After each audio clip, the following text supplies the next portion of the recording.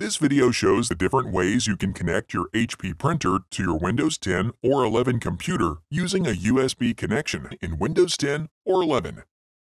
Use HP Easy Start or use the Windows built-in drivers to connect your printer to your computer. Set up a USB connection with the HP Smart app. Follow the on-screen instructions to install the HP Smart app on your computer. After HP Smart is installed, open the app. HP Smart Discovery will only detect printers with a USB cable connected, printers in setup mode, or network-connected printers. Follow the guided installation to set up your printer with a USB connection. If the setup doesn't begin automatically, or you get a "Printer Not Found" message, click the plus sign to manually add your printer.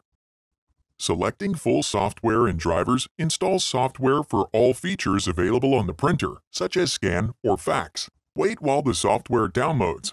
Follow the remaining on-screen prompts to finish setting up your printer.